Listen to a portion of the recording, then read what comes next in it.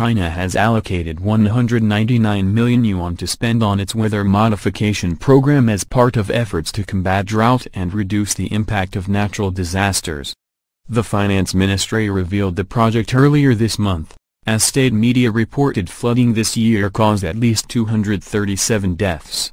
The Ministry of Finance said the additional funding had been made available in order to help China's regions respond to the large number of extreme weather events this year, including heavy flooding in south and central regions as well as drought in the northwest. China currently uses weather modification technology, including cloud seeding, to induce rain during droughts, to reduce hail, and to clear the skies ahead of prestigious international events, including the Beijing Olympics in 2008. China aims to use weather modification technologies to create more than 60 billion cubic meters of additional rain a year by 2020, it said in a document published at the beginning of last year.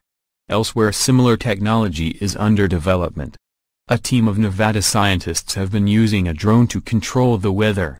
Engineers and meteorologists say they have created the first autonomous cloud seeding platform that could increase rainfall by 15%.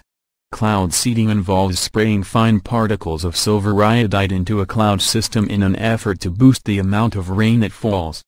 Drone engineers and scientists from the Desert Research Institute, Drone America, and Aviside have teamed up to build the drone, which carries cloud seeding equipment.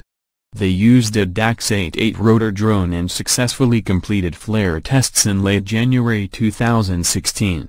"This is a major milestone," said Adam Watts, the project's lead. "We were able to fly this advanced aircraft right here in northern Nevada and verify that it are fully capable of carrying active cloud seeding payloads." Richards, president of Drone America, said the project would provide safe airborne seeding with significant potential of providing relief to people in drought-stricken areas. While this may be the first drone to perform cloud seeding, it isn't the first time the technique has been used. Last year, Arizona revealed plans to create artificial rain clouds by flying planes over the Rockies and seeding the sky with silver iodide. They hope the technology will allow them to mitigate some of the worst impacts of climate change, but not everyone is convinced. The process of cloud seeding was first proposed in the 1940s at the General Electric Labs in Schenectady, New York. 2 decades later, the Central Arizona Project and the Salt River Project invested in research to make it a reality. It hasn't been taken off the table as a potential tool as we work our way through drought now and in the future, Nancy Sullivan, Arizona's state climatologist, told Becky Brisley at Cronkite News. Since 2007, CAP has put about $1 million toward research happening in other states to increase the supply of water in the Colorado River system. The system works on the premise that rainfall takes place when supercooled droplets of water form ice crystals. As a result, they become too heavy to remain suspended in the air, and fall, often melting on their way down to form rain.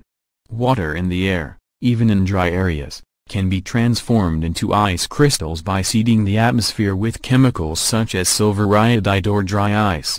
They create rain by inducing nucleation, a process in which water in the air condenses around the particles and crystallizes to form ice. But some scientists are concerned about silver building up in river basins, as well as legal uncertainties over who should get the additional water. Compared to other alternatives, such as desalinating seawater, cloud seeding is the cheapest option, though it isn't going to be a drought buster on its own. In a recent Wyoming weather modification pilot project, the technology resulted in an increase of seasonal snow water accumulations of 5 to 15%. But Sullivan, the state climatologist, told Cronkite News that the trickiest part of cloud seeding is measuring whether an area got more rainfall. So the effectiveness of it is in doubt, she said. It's not that it's completely ineffective. They're pretty sure it has some impact, but it's pretty hard to measure.